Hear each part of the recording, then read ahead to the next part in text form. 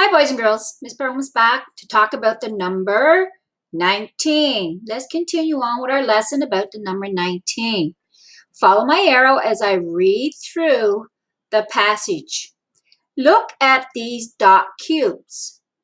How many dots do you see on the cubes? Okay, let's count them together. 1. Actually, if we look at this one here, instead of counting by looking at them, you should easily be able to tell Miss Pilgrim that there are 5 dots. Then we look at this one here.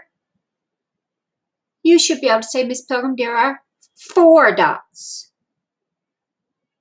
What is 5 plus 4? Well, let's count on. 5, 6, 7, 8, 9. Yes, there are 9 dots.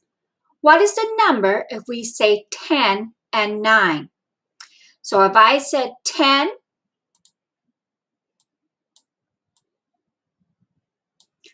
and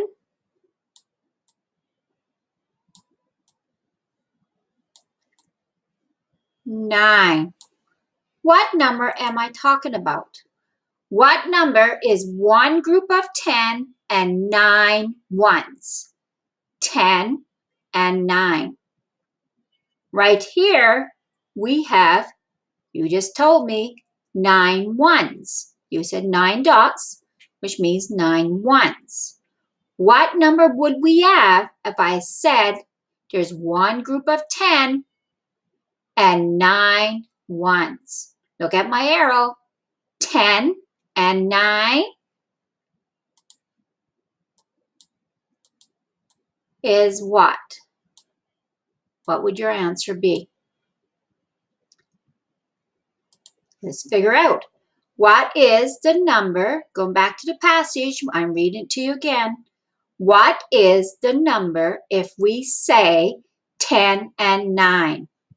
So 1, look at the number up on top of the page in the blue letter, in the blue marker.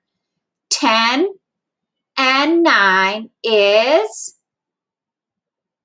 one group of 10 and 9 ones is, yes, the number is 19. Way to go. The number is 19. Good work. Bye for now. Take care and be safe and be well. I will. Oh, before I